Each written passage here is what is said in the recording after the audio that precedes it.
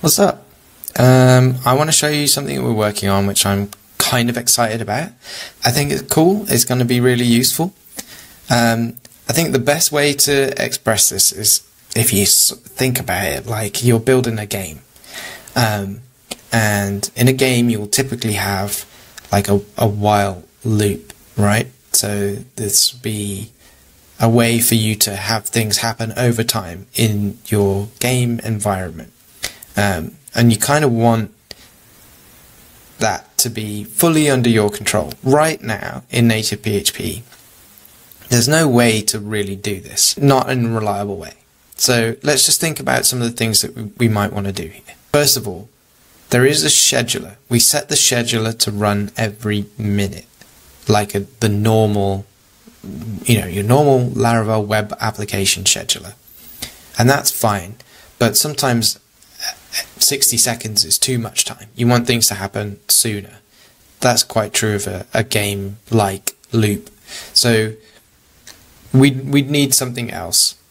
Another example might be, let's say, a WebSocket, React PHP type loop. And I'm just focusing on PHP, but it could be like a program written in an entirely other programming language, like different application altogether. But you've got this executable that you want to run by the side of your application.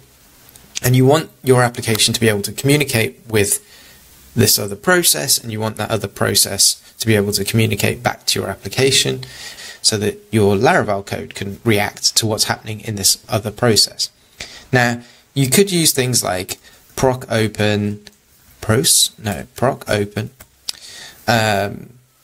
which is fine. There's also PCNTL, right? And various derivatives of that.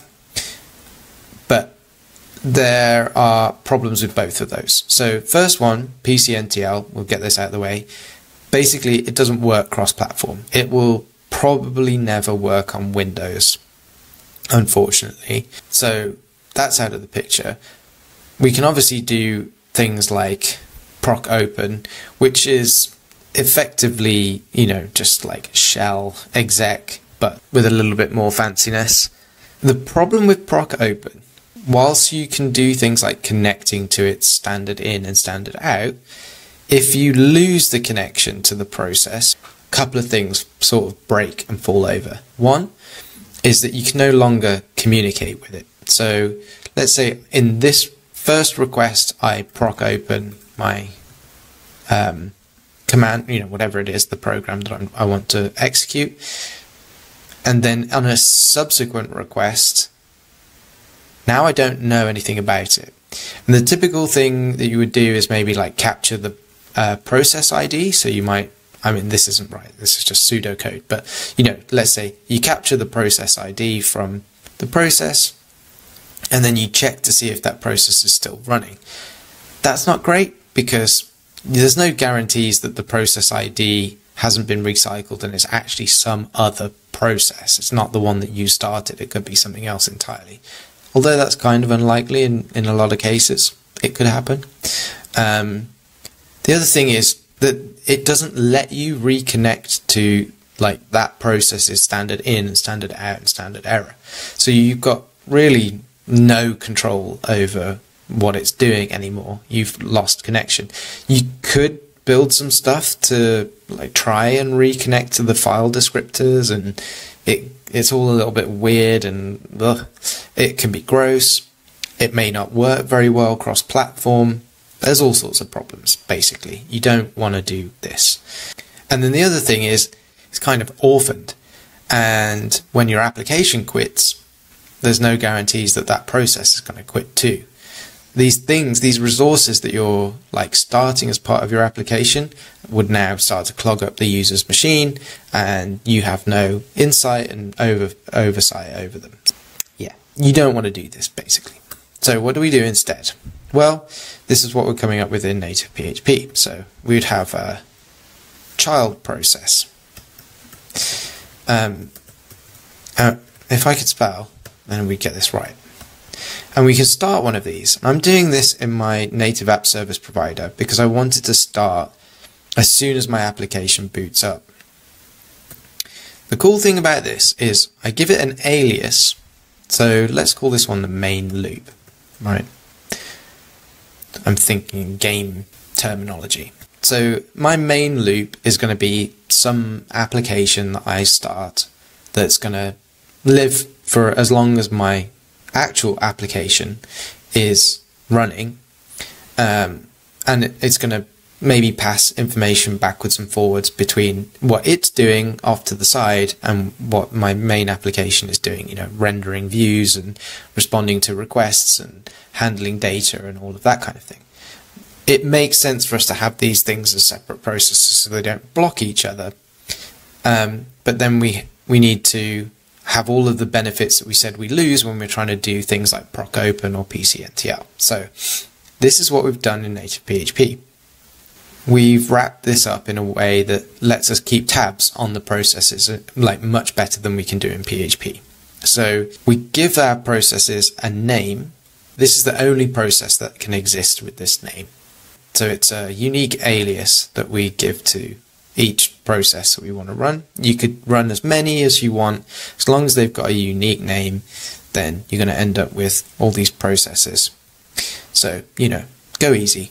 But let's say this one is just a React PHP thing. I'm going to demo that with an Artisan command because I think it's kind of easier. But you might have, you know, a well-built React PHP process script somewhere, and you just want to boot that up. So let's kind of imitate that with just an Artisan command for now. So I'm going to say it will need to run PHP, right? Because it's, in this case, I want to run some script through PHP.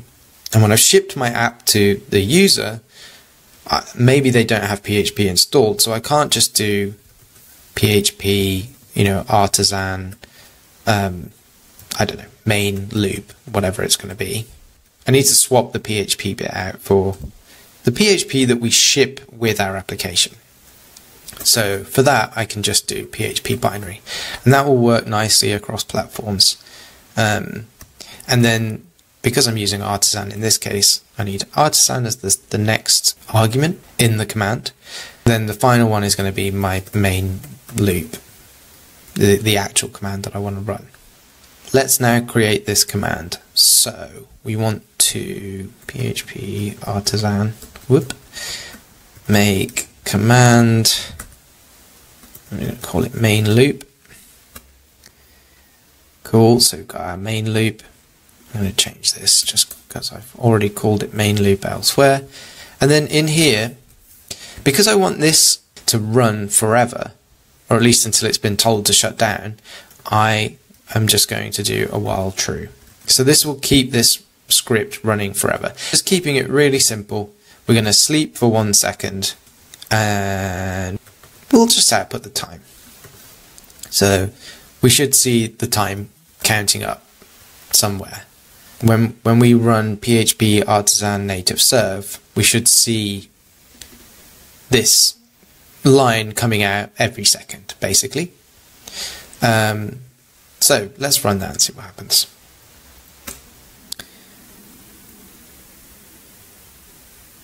Starting, that's the app booted up. And there we go. So we can see the process, we got notified that the process started, and then every second it's receiving a message, and the message is the time, what we've output. So that's nice. And what will happen eventually is that your main application, the main Laravel application, will be able to receive these events and handle them however you want. And what's really cool is because it's essentially your own custom loop and doing whatever you want to do, you can make it work as fast or as slowly or anything as you want.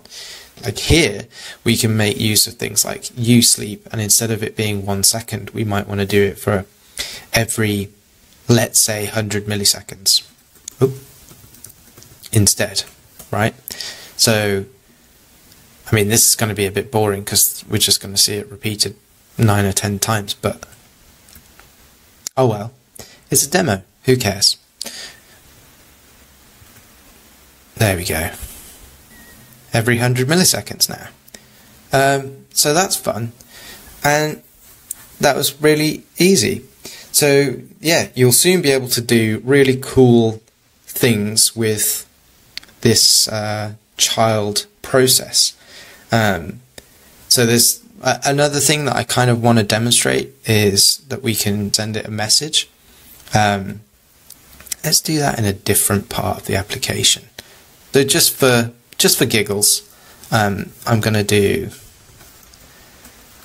native Laravel.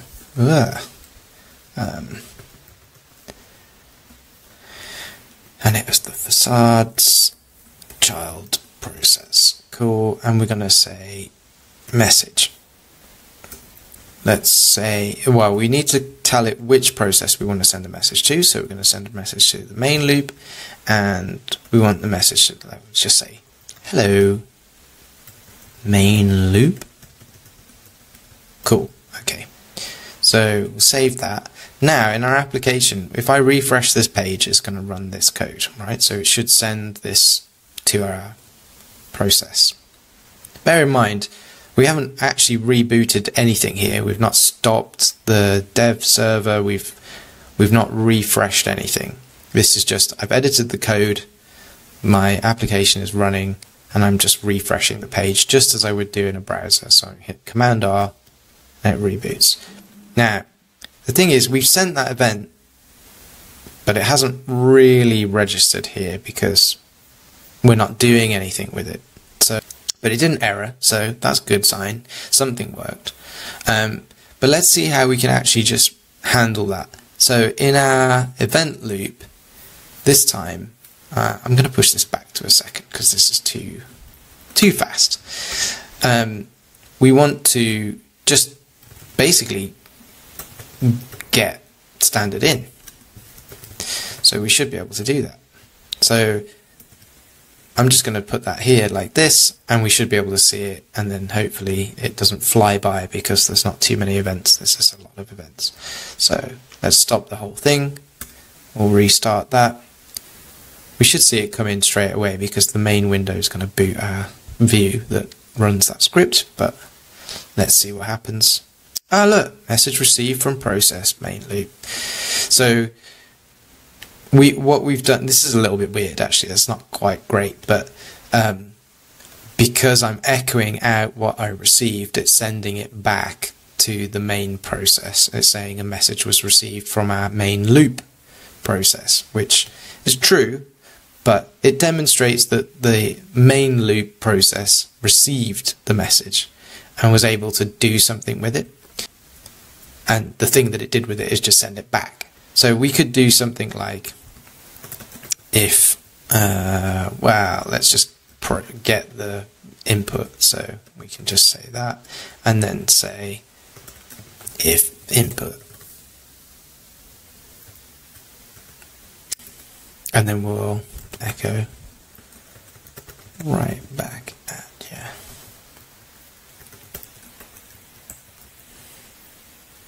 These processes, once we've started them in this way, they're not going to auto refresh. They're not going to restart themselves when we make changes because of the way that they're started as part of the main Electron application. So we will need to reboot the entire thing to refresh changes. So we have to stop and restart, but it's relatively quick, as you can see.